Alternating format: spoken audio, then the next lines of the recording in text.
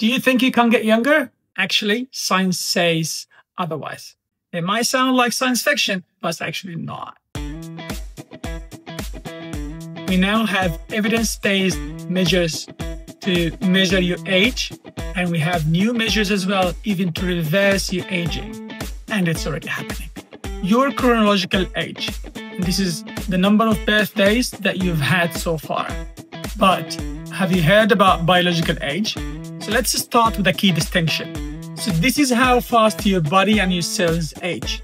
And now we have technologies that can measure your biological age, can tell us how old your tissue is compared to your birthday numbers or your chronological age. And by doing that, when we apply new treatments to our patients, we can measure the changes that are happening to your cells, and then we can tell whether we were able to even reverse your age, not just stop your aging process.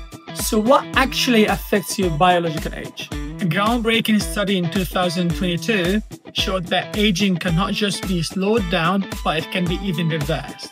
With the right lifestyle interventions, like calorie restrictions, regular exercises, having the right supplements, the body aging clock can go backwards.